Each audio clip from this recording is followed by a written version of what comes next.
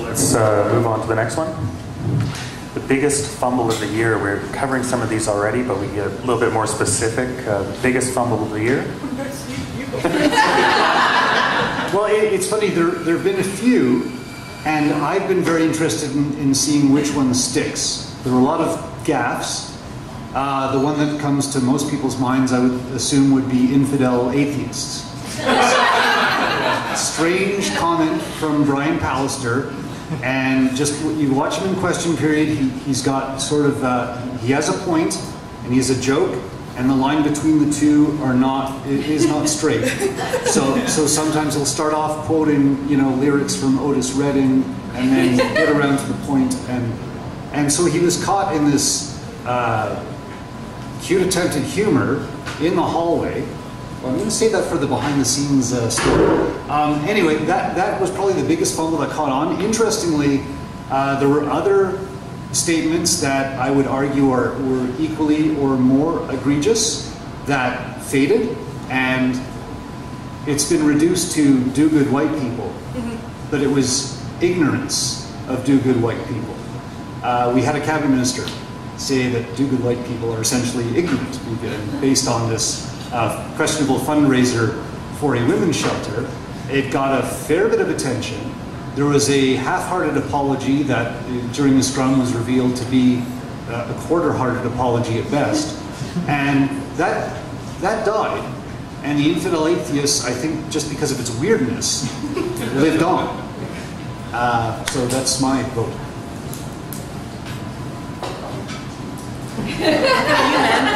I've made Trutsy speechless.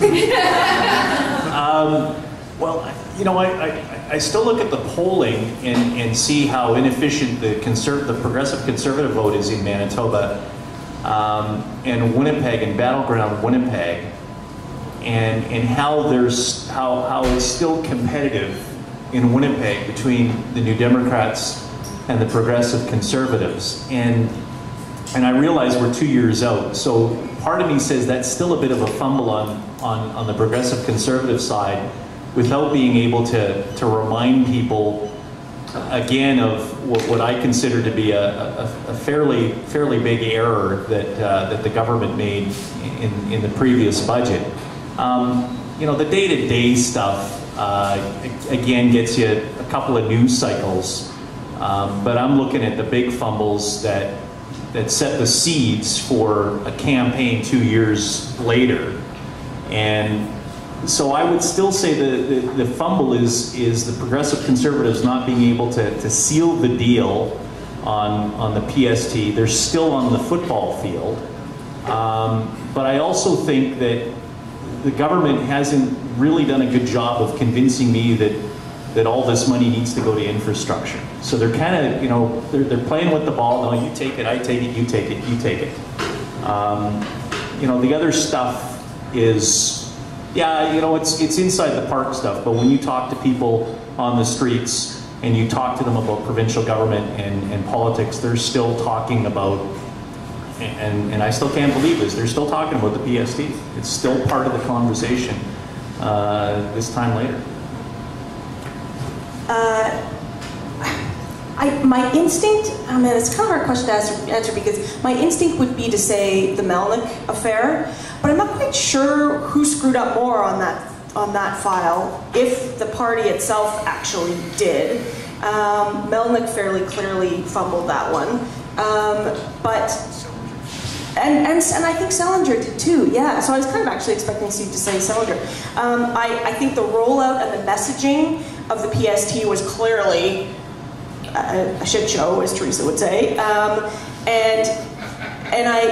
but not just the messaging, potentially the decision to do it. I think there are genuine policy pros and cons you could raise there, but the messaging was terrible.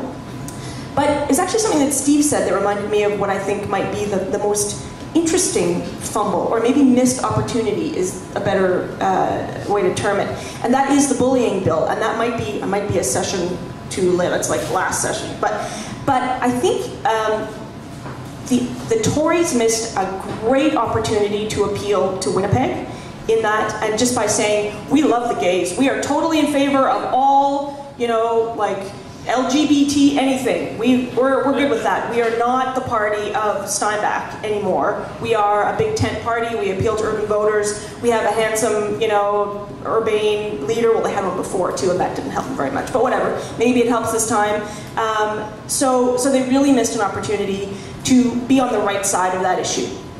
And at the same time, the NDP, I think, really missed an opportunity, a genuine opportunity, to paint Pallister as a 1990s conservative. They didn't come out swinging on that issue. And I kept asking the NDP, like, why don't you just get, like, unleash Nancy Allen? Like, just get Nancy Allen to go ballistic on this issue, because she will, and she's tough, and she's aggressive, and she would just tear them a new one. But they didn't. They sort of namby-pambied around it. Well, it's, you know, it's, they didn't confront that issue head on and use it as an opportunity to create a genuine wedge between them and the Tories. And to really paint the Tories as just a rural party. And I never understood why that is, and I still don't. So maybe that's my fumble. I'll look at somebody in the crowd and make this statement, and I will just glance at that person. Is this because it's an excellent observation, Mary Agnes, is this because Michael Balagas is no longer doing day-to-day stuff here in Manitoba? Because if that were to happen, now I'm just going to kind of glance across the room, and I'll see if that person just kind of gives me a wink or a nudge. Is that because Balagas isn't here? No, I just got to kind of acknowledge the smile there. But Balagas, in case you don't know who he is the guy that pulled it out of the hat last time, part of a team there. And I can't give him complete credit, but he's one of the guys that is cutthroat. And I know Selinger was uncomfortable with some of his strategy, but it worked. And I think sometimes the ability, and again, I'll go back to giving Gary Dewar and that team there all sorts of credit, is that their ability to plant seeds 2 years in Hansard, so that 2 years later they can go back and say, you know, you said this back in 2009. No, I didn't. Yes, it's right here. And that is brilliant. And I remember a staffer asking, I just wanted to be sure of something that you had on your show 2 years ago. Yeah, like I remember. But that's how good record keeping, and that still is in place. But sometimes I think the Premier doesn't have that killer instinct to be able to do that. And I think sometimes he just doesn't want to do it, and yeah, okay, I'll do it. Because I agree with you with Nancy Allen, but Nancy Allen was done from cabinet. Yep. And it was anticipated that there would be other retirements, but it ended up that she was pretty well the only front bench that left. So as a result, what sort of signal does that send? So yeah, maybe, like you said, a lot of missed opportunities there. Well, I think Selinger too, my impression of him with caucus is that he's not as heavy-handed as Gary Dewar was. The caucus discipline is not quite as unified as it was under Dewar. Balagas ruled things with an iron fist, according to everybody I've talked to. And what's very telling is that just months after Balagas left, things came off the wheels for the NDP with the free NHL Jets tickets policy. I think under Balagas that would have been a one-day story put to bed very quickly. Caucus would have been brought in, everybody would have done a mea culpa, released to the media by Tuesday afternoon, the story's over. Instead we got 5 days where things were coming out in dribs and drabs about who got free NHL tickets, who didn't, who said they didn't. Take the Band-Aid off and rip it off. Don't take it off slowly. And the Melnick matter also happened in that same time. This is mere months after Balagas is gone. You've got a minister who used bureaucrats to invite people, publicly funded people, to come down to the legislature for a political show of support. And for months and months and months, there was controversy over whose idea was this. Was the Premier involved? We're still 18 months later at this juncture where the Premier says he and his staff were not involved in the decision to use bureaucrats. And a former minister directly contradicts him and says, no, his staff was involved and she was made to take the fall. So we're still at this juncture, all this time later, where either the Premier's not telling the truth, or a minister who spent 10 years in cabinet is not telling the truth, and whichever one is not telling the truth has not been telling the truth for a very long time. Once again, I have a question, but I will discipline myself for the sake of time and move on. Next one, biggest story that we, the journalists, didn't cover this year. What's the biggest story that didn't get enough attention that it deserved? Take it away. The oil patch. We do not write anything about the really now quite massive, okay, massive is too strong a word, I'm an Albertan, I should know better. It's not massive, but it is now bigger than the mining industry, which gets way more press. We are fracking at really remarkable rates. The oil patch is growing like by 20% a year, barrel-wise. The revenue is astronomical. We consider ourselves a green green power province, that almost met its Kyoto targets, and yet we are massively expanding the oil patch. And maybe because it's, in southwestern Manitoba, nobody sees it, barely, except the Brandon Sun, we don't write about it. And, we did a few stories last year. We should do way more. I think it is it's essentially a debate we have not had in this province. And it's an industry that is at odds with many of our policies, and we're not talking about it. That's my untold story.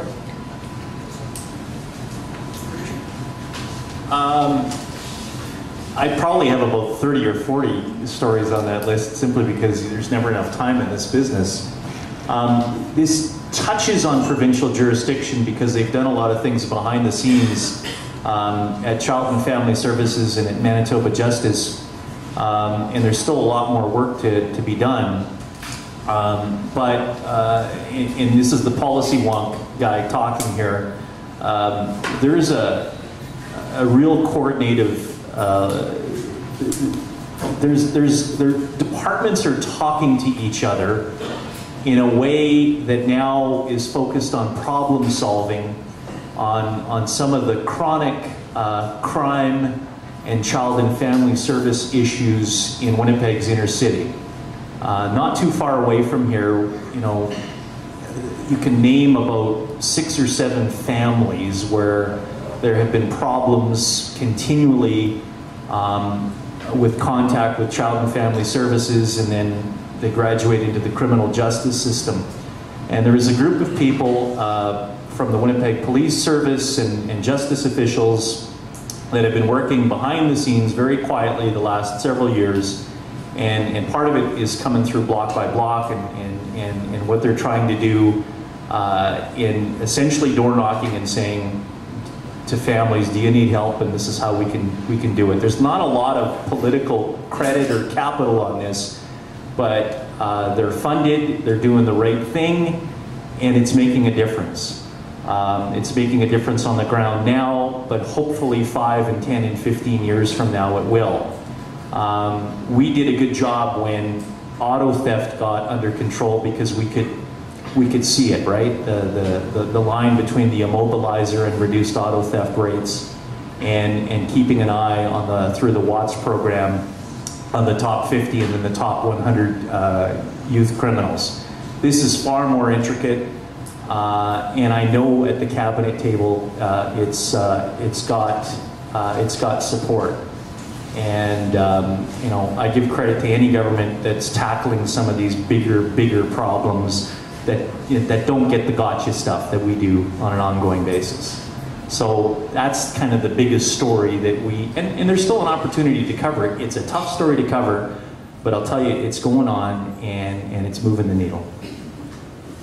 I'm just going to agree with Mary Agnes. I mean, I think a lot of Manitobans aren't even aware that there's fracking in Manitoba. And as opposition to fracking grows, we've seen in the US now government agencies saying, this seems to be linked to increased earthquakes, let alone the other environmental damage that it's causing. As opposition to fracking grows, this will become more of an issue. It also ties into hydro's expansion plans, because part of the reason hydro prices are low is because it's competing against cheap other forms of energy that are made cheap by fracking. So does this get back to the fact that the major oil firm is owned by the Richardson family, and nobody wants to alienate the Richardsons, including the publisher of the Winnipeg Free Press and the owner? No? I didn't really realize that. No, okay. It's because there's not enough time. It's outside the perimeter. There's not enough time. Yeah, the main reason is it's outside the perimeter. It's private companies who are sometimes jerks to deal with. It's although oddly enough, there's a tremendous amount of information on the province's website. It's like a did you know kind of a story that has not translated into a holy shit kind of a story for some reason. But to be fair, what's happening is south of the border in North Dakota, it's exploded, right? Yeah. Here, we've said we're going to allow for that slow growth to go on, and there have been moves to try to really do a lot more drilling in southwestern Manitoba, and the deal that I'm told has been struck is we're going to have this slow progress. But yeah, we should spend more time out in Verdi for sure. Okay. So we'll go to the last question. Here's what we've all been waiting for: the funniest story or the best backroom gossip story. We keep getting these references to these gossipy stories that are being put off, and finally we're here. We get to hear them. So take it away. There's a few, but this is going on YouTube, so I'll limit myself to one. The infidel atheist incident that we're all familiar with. This started out as somebody's good idea. This was somebody, a non-journalist, a local blogger who has a YouTube channel, Natalie Pollock, you probably know. She had asked to come down and talk to Brian Pallister, and the Tories for a while, their media people were saying, well, let's open up to all types of non-traditional media. So she was invited to come talk to Mr. Pallister. The idea was that she would not be able to discuss policy or ask serious questions, but for just a nice, light, Merry Christmas message, what could go wrong? So Brian Pallister's in the hallway, and the softball's thrown at him, and he starts on his little twisted logic thing here, making a joke. The infidel atheist comes out, and if you watch the video, you can see the lights go on. The wheels start turning. He realizes he's made a mistake. And there are 2 or 3 New Democrats around. And the public may not know this, but in the hallway, it's sort of a turkey shoot. Each political party is monitoring what people from the other party say. They record scrums of the other party. So New Democrats are recording this whole infidel atheist thing, and they realize they've just struck gold. So he starts trying to walk back from it and go, and whether you're of this religion or that religion, and I support your right, and it just goes on, and it gets a bit painful. But that's the genesis of that infamous moment. Now, of course, he said it wasn't a joke, that he meant it sincerely. Yes, yeah, I think that's where he ended up, with something sincere. All right.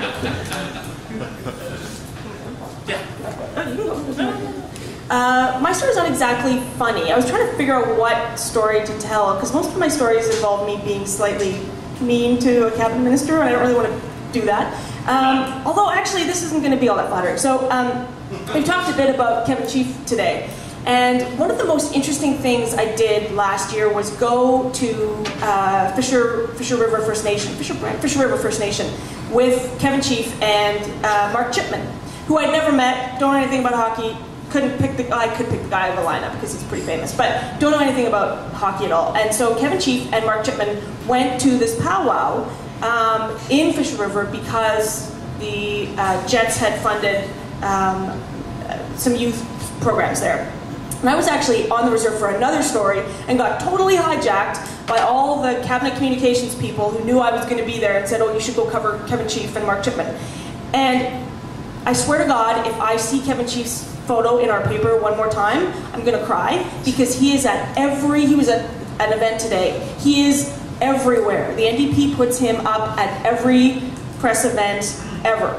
And sure enough, he was in Fisher River. But it was I Kevin ran really quite a remarkable campaign in Point Douglas when he won, quite innovative, and he really is an articulate guy who really, behind the scenes, you hear that he really does kind of form a bridge between the city and the province where there never was one before. He's a pretty conciliatory, everybody relax, let's work this out kind of a guy, which is what is needed.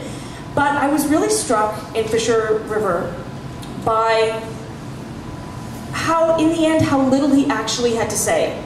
And we had long conversations about life on reserve and Aboriginal youth and what's needed to get kids in school. And I was surprised at the end of the day when I looked through my notes and realized he hadn't said anything of substance. And that I didn't really have a good quote, because it was all talking points of the very best kind. Really high quality talking points that you don't realize are talking points until the end of the day. And that really stood in contrast to Mark Chipman, who I was kind of nervous to meet. I didn't know what to expect. And he was, and maybe businessmen are just like this compared to politicians, but he was extremely humble and knowledgeable and curious and well-spoken and genuine. And he was the big star of this powwow. Like, you'd walk through the crowd with him and people would say, "Oh, there goes the billionaire, Mark Chapman." And, and he really was a star. And kind of in his nerdy, kind of K-way on, he was kind of, comfortable and like the white guy at the powwow, but he was really remarkable. And so ever since then, I have had, you just hear nothing but a lot of people blowing smoke up Kevin Chief's ass. Like, he's just the man. He is, the next generation. He's amazing. And I have come to take that, because of that experience on the reserve, I've come to take that with a grain of salt, because I haven't seen it yet, I guess, in real life. So that's not a funny and or gossipy story, but it was a moment where my perception changed radically about really the rising star in the party. I'll end with some fun. Oh, good. Doing what I'm doing now, I interview the Premier, and he's on tomorrow morning at 7:45. And he's fun to interview because he's a really nervous guy. And he doesn't want to, he wants to stick to the talking points. And he wants to be your best friend. And off air, I like the guy. He's very engaging. He's one of the smartest people I've ever met. He's a policy guy. He knows his stuff. But when it comes to communications, he's still not completely comfortable in his skin. So in radio, like in television, on the outside of every door, studio door, there's a red light that says on air.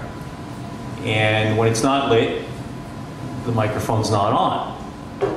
When it is lit, the microphone is on. Greg Sellinger can't understand the difference between when the light is on and when the light is off. So the first time he came in a couple of weeks ago, we're doing traffic and weather together on the ones again on CJO, and all of a sudden, "Good morning!"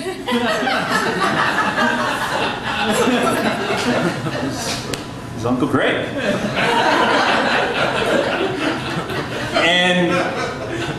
And he starts, we have about 6 or 7 chairs in our main studio.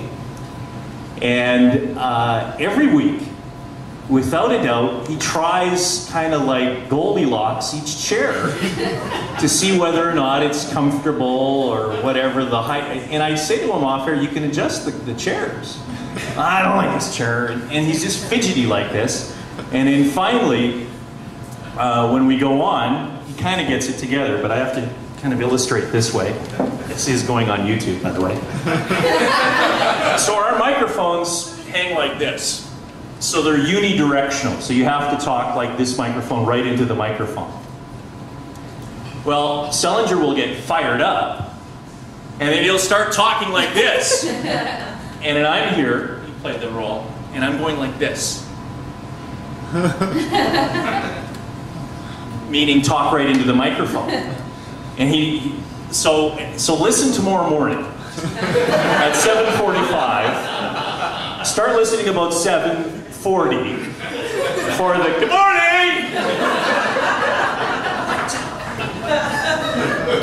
And then we'll start asking the questions, and I'll purposely get him fired up on something.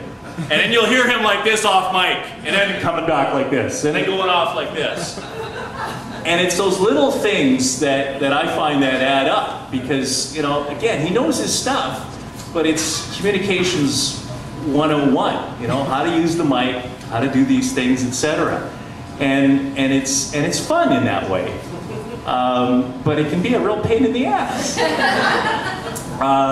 The other stories are, you know, I think maybe the Kevin Chief impression that you have might be an interesting one, simply because of somebody who's kind of grown up in Winnipeg, maybe not very comfortable on the reserve, which might explain that. But also a compliment to the handlers as far as his ability to stick to the talking points, right? Because I find that in the next year, I'll be very interested to see whether Chiefs still continues to rise and where Howard lands in all this. All right. Well, the Premier comes across as positively endearing after that story. I can't speak to the mic. He's funny in a goofy way that way, but it's just kind of like, ah! And I'm going to go through the same thing tomorrow.